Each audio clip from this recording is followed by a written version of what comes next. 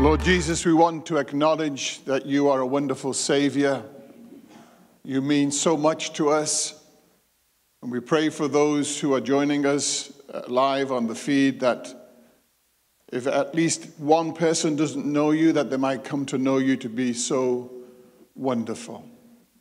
You have changed our lives. You've given us purpose, a sense of meaning, understanding of how much you love us. And we pray these few moments in your word will nourish our souls and provoke us to reach even further into you. After all, Lord, we are of the resurrection. And we give you our praise in Jesus' name. Amen. You may be seated. I'm going to read to you from the NIV version of the Bible and follow through on Georgina on chapter 21 of John's Gospel. I'm just going to read 13 verses. At least you will have read 13 verses this week. I hope you read your Bible sufficiently. Chapter 21, verse 1. After Jesus appeared again to his disciples by the Sea of Galilee, it happened this way. Simon Peter, Thomas, also known as Didymus, Nathanael from Cana in Galilee, the sons of Zebedee, and two of the disciples were together. I'm going fishing. I'm going out to fish, Simon Peter told them.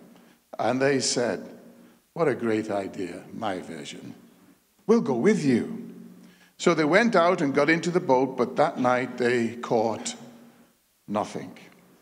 Early in the morning, Jesus stood on the shore, but the disciples did not realize that it was Jesus. He called out to them, friends, dear ones, some versions, haven't you any fish? No, they answered. I can imagine, can't you? You don't ask a fisherman if they've caught fish when they've got no fish. And your answers, I've had a few answers of fishermen when I've asked them walking along the seaside. But just in one syllable, no, they answered. He said, throw your net on the right side of the boat and you will find some. And when they did, they were unable to haul the net in because of the large number of fish. Then the disciple whom Jesus loved, this is the writer talking about himself, John, said to Peter, it's the Lord. And as soon as Simon Peter heard him say, it's the Lord, he wrapped his outer garment around him, for he had taken it off, and jumped into the water. And the other disciples followed in the boat, towing the net full of fish. For they were not far from the shore, about 100 yards. And when they landed, they saw a fire of burning coals there, with fish on it, and some bread. And Jesus said to them, bring some of the fish you have just caught. So Simon Peter climbed back into the boat, dragged the net ashore. It was full of large fish, 153. But even with so many, the net was not torn. And Jesus said to them, come and have breakfast. And none of the disciples dared ask him, who are you? They knew it was the Lord, and Jesus came, took the bread, gave it to them, and did the same with the fish. It's a nice breakfast. Fresh bread. Are you watching? Fresh bread. Can you smell it? Fresh fish. Barbecued. My, this is some chef. Wouldn't you like some fish and some warm bread right now? Probably not. But they'd been toiling all night. They were tired. They were disappointed. It's a story of their lives. They just can't seem to get it together.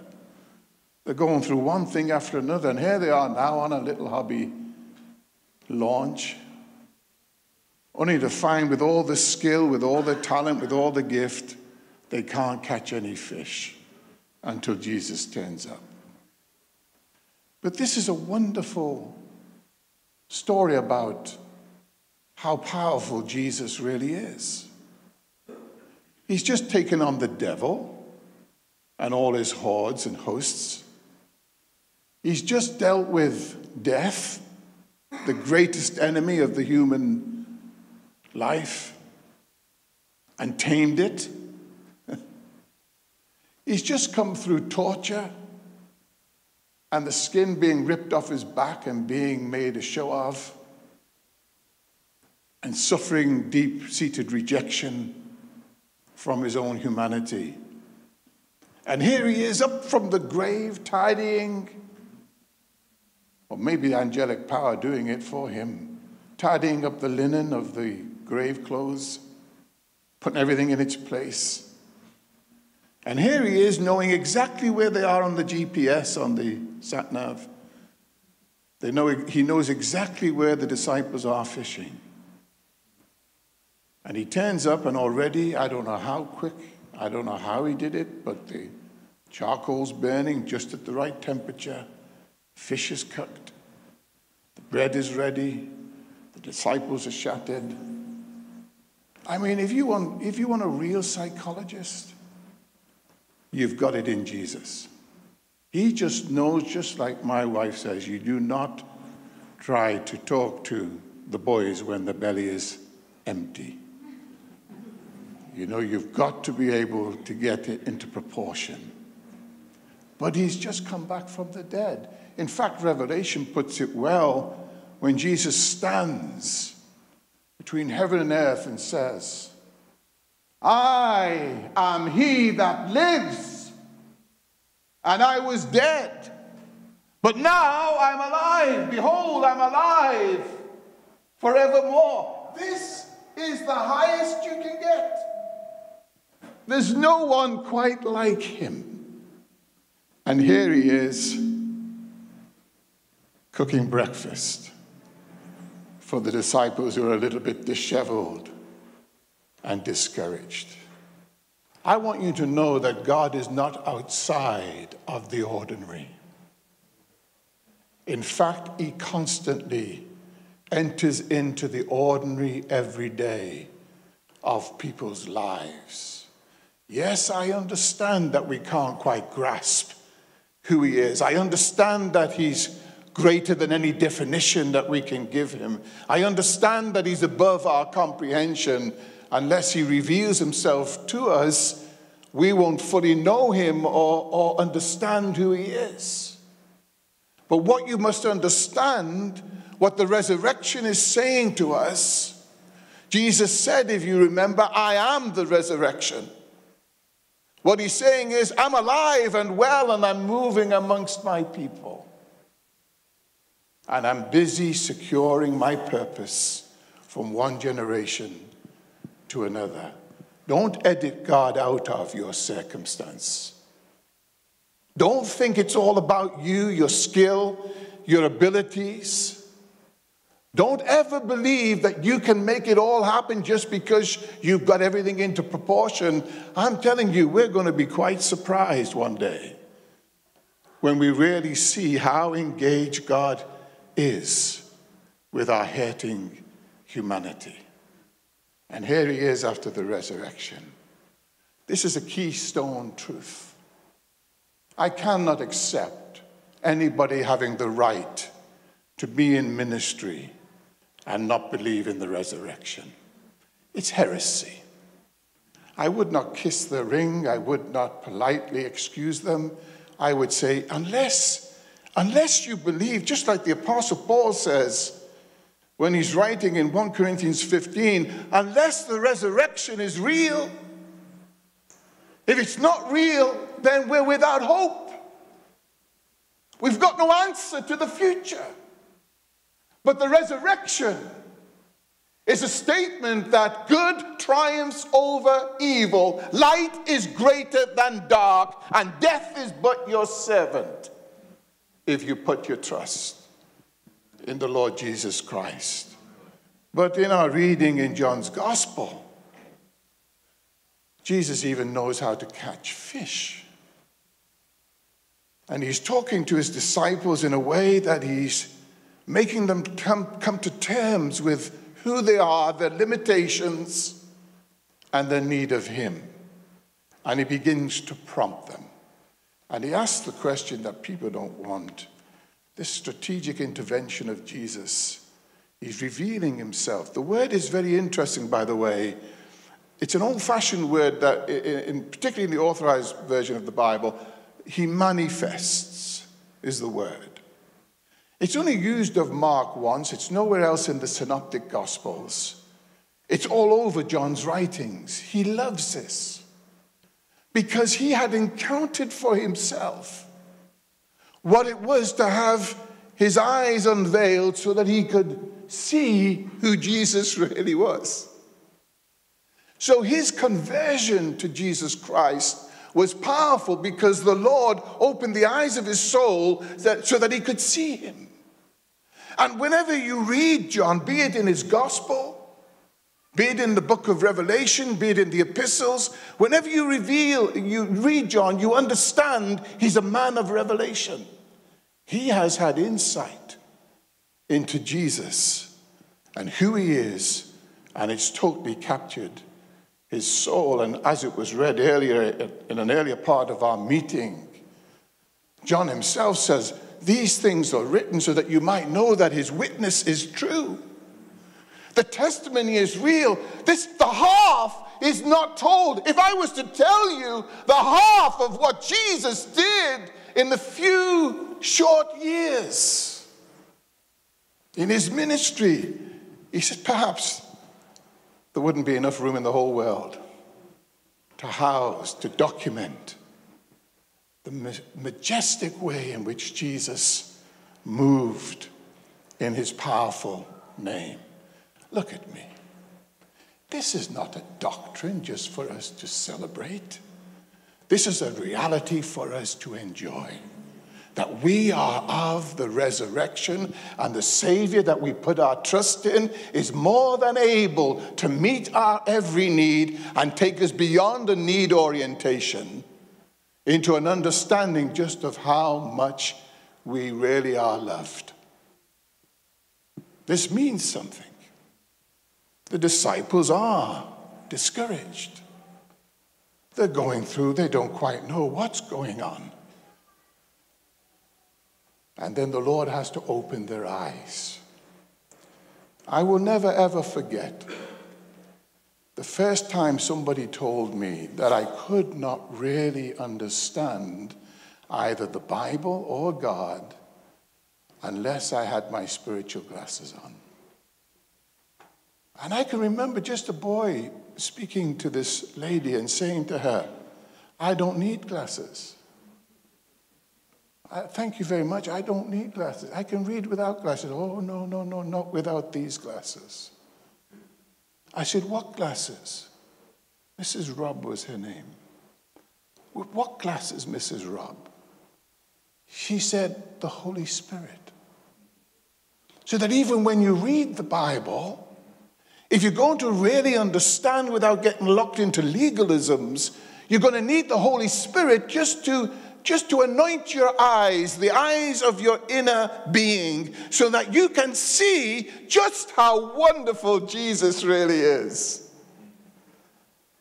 This is what John's talking about. Some people said this chapter didn't originally belong in John because it doesn't speak like John. But if I was to tell you, I don't know how many times it is, 16 times, this word manifest is used by John. In other words, this is the real McCoy. This chapter, this writing was written by John because that's the language that was peculiar to him and special to him. The tendency of this age is to deny that there is a God, and even for the church to forget really what's been secured for it. I don't know how many times in my life and ministry I've had to work with people who cannot live within their own skin, who believe that they're worthless and that they're nothing, and all they ever think about is their failings, and they suffer a deep-rooted rejection. I don't know how many times I've had to be involved in helping people understand that Jesus went to the cross and settled the issue of whether you or I are loved or not. even before you knew him, even before you loved him, even when you were an enemy of him and didn't know it. He died for you. He died for me. I'm not throwing stones at you. I'm provoking you with that which provokes me. I know that I am loved of God. It's nothing to do with my shape. Nothing to do with my intelligence or lack of it. The more I read the scriptures, the more I understand how God is integrated into the day-to-day life of our humanity. If he can catch stinking, smelly fish and cook them, deal with the old charcoal, whatever it was in those days, he cares enough to get right down to where we're at, to lift us up to where we need to get to. That's the Jesus of the resurrection. So I don't know. I know we can go through trauma. I know we can go through adversity and find ourselves between a rock and a hard place.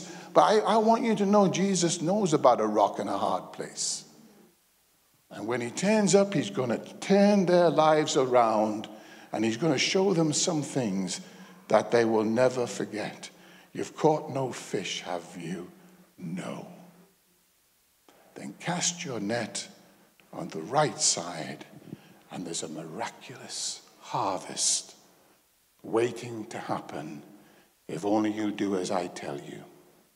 Now, there's something deeper going on here, and I just want you to know there's something deeper going on in your life and in my life, so you better stay awake. This is very important. This is a deja vu moment. You see, if you go back earlier in the Gospels, you will discover that Jesus was talking in a boat because there was no room for him to speak to the people. And after he'd finished some eloquent speaking, he turned to his disciples who loved fishing, and he said, "Go on, cast your net out." And they pulled the net in, and the nets were breaking. There were too many fish. They couldn't even pull the nets in without the help of other ships, other boats. And so, what was taking place in this stark moment of discouragement was a rehearsal of what had already happened miraculously all those months ago before Jesus died. And so what happened was John, listen to me carefully, because some of us are slow on the uptake. But when you get it, you really get it. That was Peter. John already saw it. I remember this. I remember the miracle. I remember when we had nothing and Jesus told us to do this, and we had a wonderful haul of fish, and all of this must have been going on, computing in his mind, because he then blurted out without even thinking, "It's the Lord." Jesus was reminding them not to forget what he had taught them, not to forget what they'd experienced right from the beginnings of their walk with him. They understand that he's a miraculous God. They understood that he's the Messiah. They understood that he had powers that no man knew of. They understood by word of testimony in their own lives, miracle after miracle. They'd seen the blind eyes opened. They'd seen the lame able to walk. They'd seen the dead rise again. They'd seen the leper being touched. The blind being kissed. This is Jesus. Sometimes you forget. You look back over your short life, and if you look far enough, you remember Jesus turned up. Jesus turned around your situation. It wasn't you. It wasn't your skill. It wasn't your gift, your talent. It wasn't your measure of faith. It was his grace.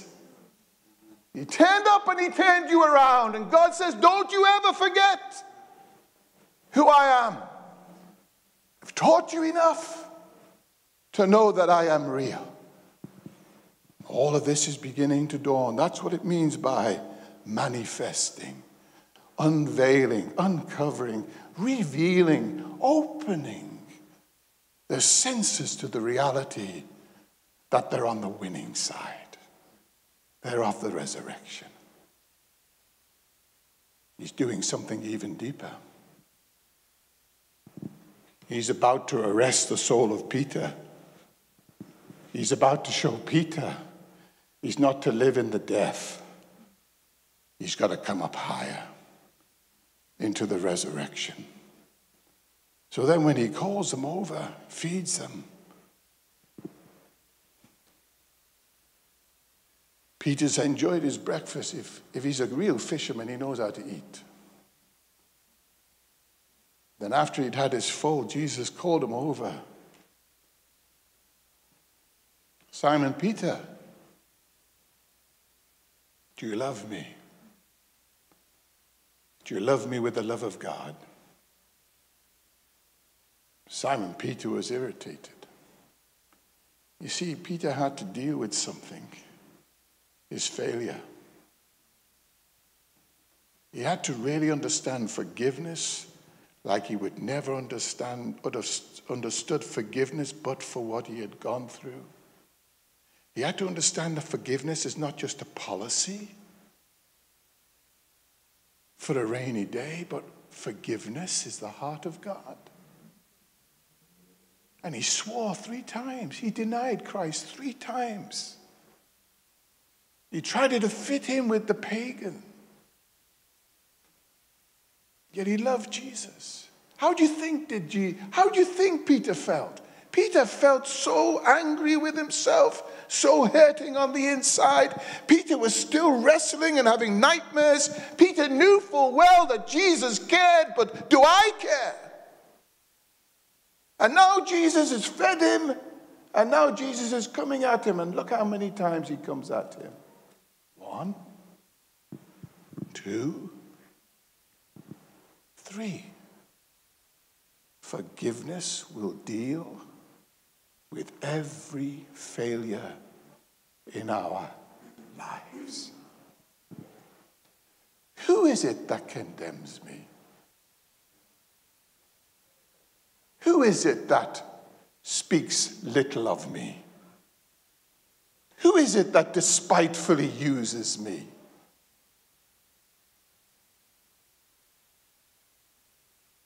Here's Peter.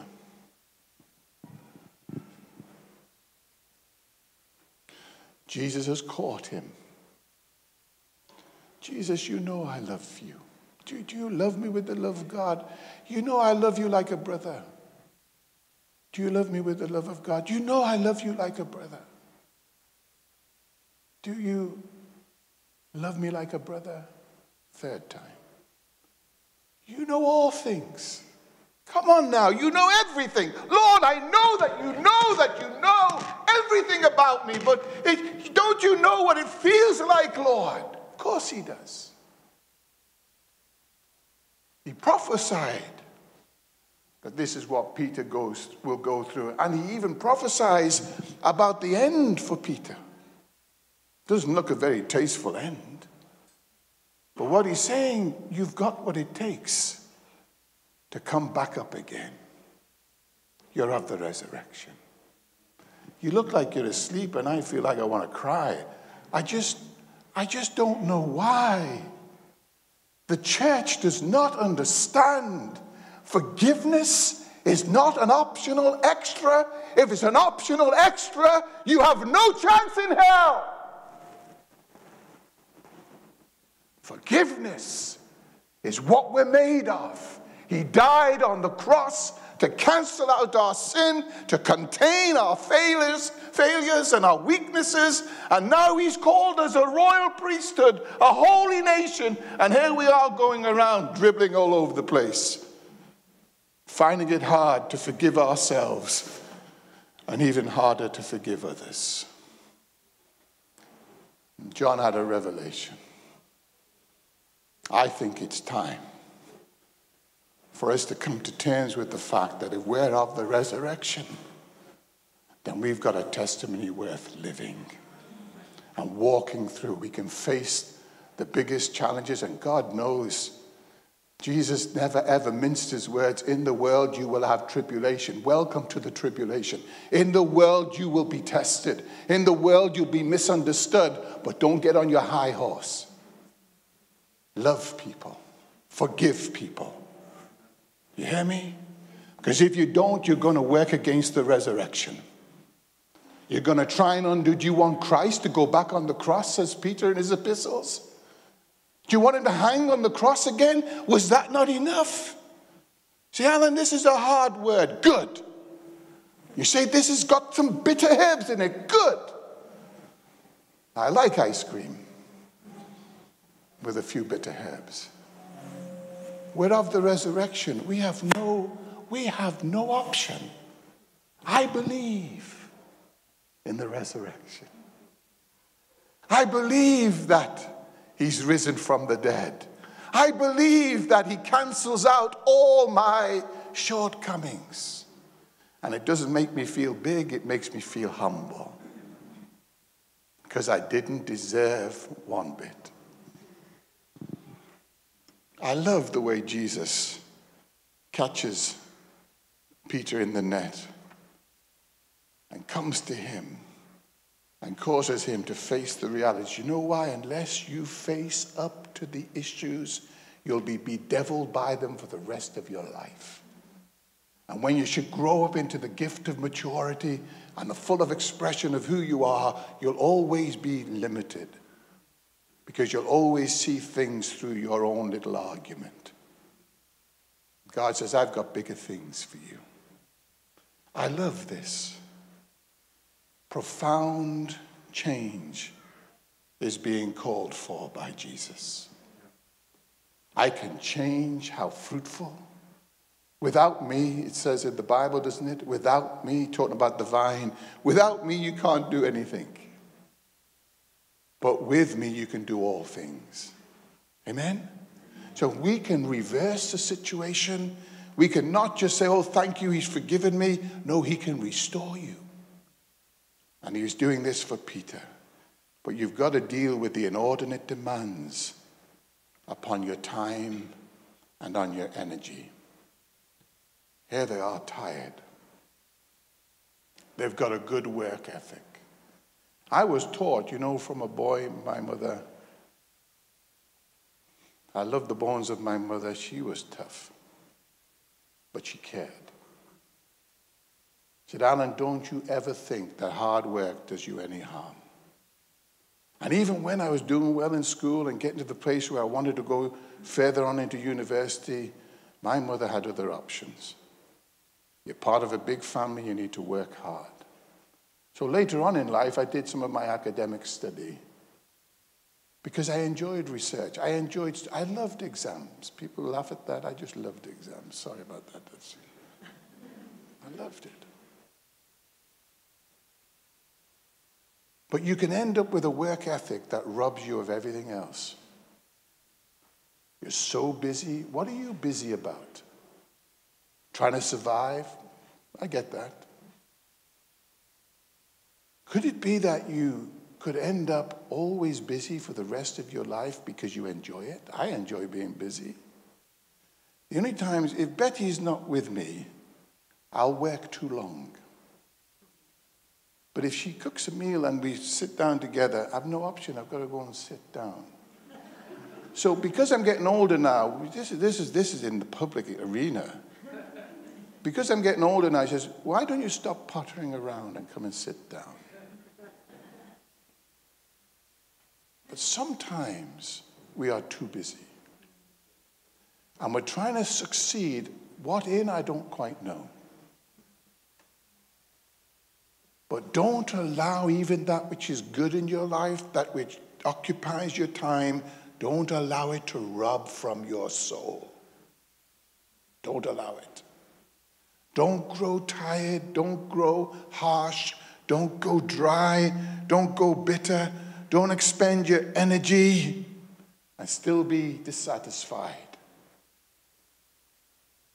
Jesus comes to restore that which is lost.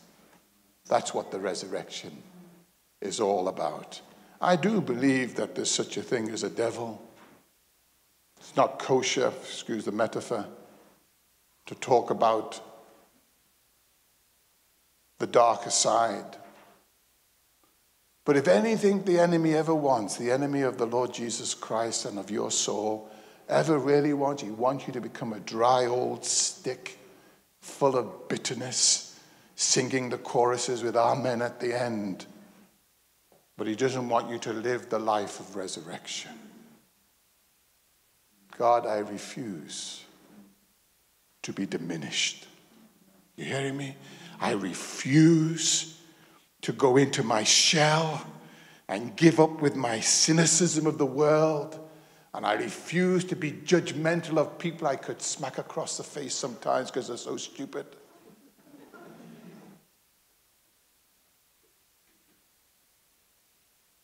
And I refuse to fight back at people who fight at me, because I'm of the resurrection. I want you to know this is not just a sermon. This is a vital reality in the kingdom of God, that we know how to move in our circumstances, however adverse they may be. We know this, that God is at work in all things for our good, to those who love him and are called according to his purpose, because we are of the resurrection. Let's celebrate it. Let's stand before the Lord.